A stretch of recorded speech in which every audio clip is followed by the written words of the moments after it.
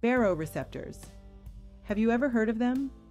They're tiny pressure sensors in your arteries, but they hold a massive key to longevity. They sit in your carotid arteries and aortic arch. Their job is to sense blood pressure changes and tell your brain to respond. That means smoother heart rate, better blood vessel tone, and a more balanced nervous system, all helping your body stay stable. But here's the twist. Our baroreceptors decline with age.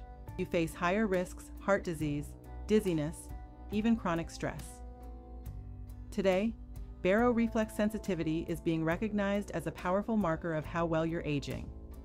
You can train them by doing exercise, deep breathing, cold showers, even fasting. All keep your baroreceptors sharp and responsive. That leads to a stronger baroreceptors mean better stress control. And that's a big step toward a longer, healthier life.